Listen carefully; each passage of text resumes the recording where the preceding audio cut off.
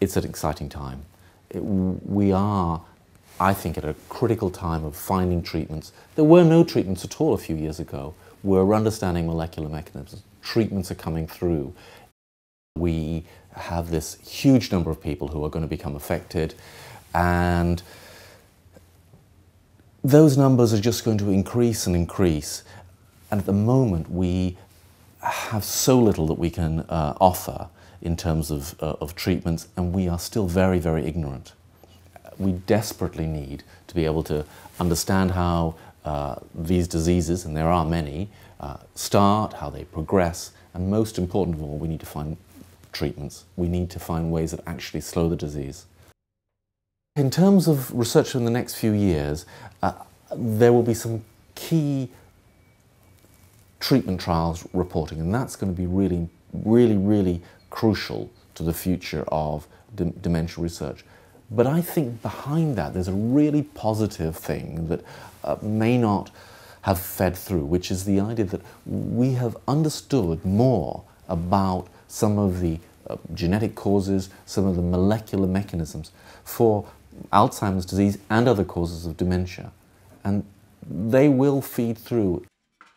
And it will only be when we understand the mechanisms and how that interacts in the human brain that we will start to be able to think, okay, we can intervene here, we can slow the process.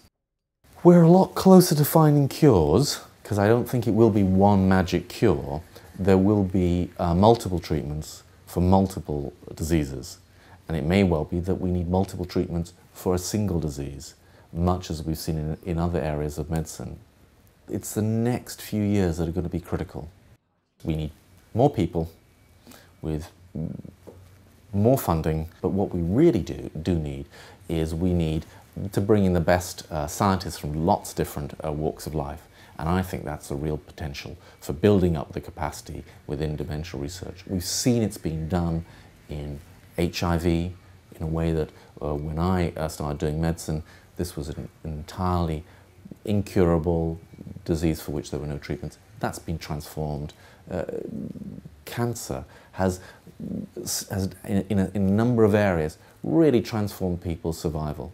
We haven't done that in dementia. Alzheimer's Society supports research across the cause, care and cure areas.